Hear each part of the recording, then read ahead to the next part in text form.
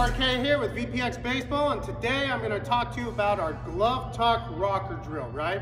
With this bungee, with this harness on, obviously we all know that if I get top heavy, I prematurely rotate, become unseparated, unconnected, energy or movement breakdown, any of those type of things, this thing is going to pull my back heel and foot off the ground.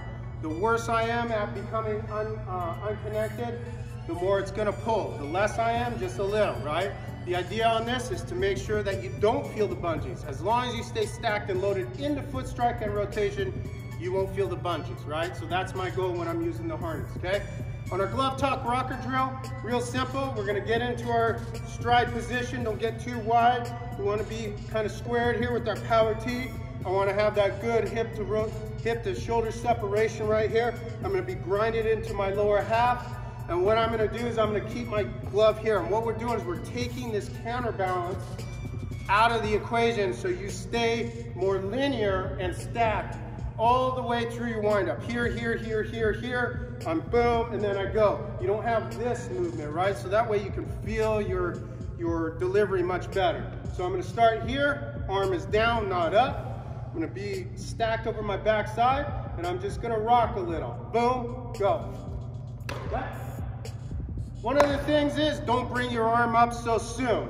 This would be too soon, right? As soon as this comes, you go.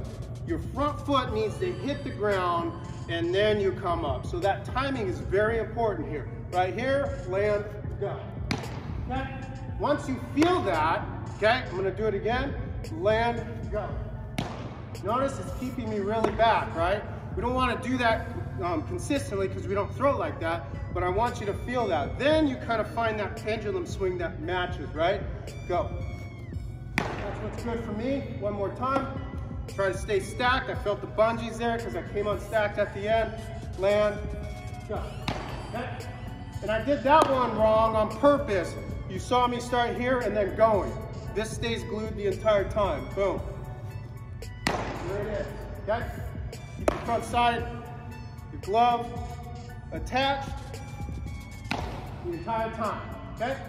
Hopefully you like this drill. You can do it on a mound if you want, on flat, with off speeds, that kind of stuff. But at the end of the day, we got a bunch of other videos for you on your YouTube channel and a full line of products on our website to help you get to the big leagues.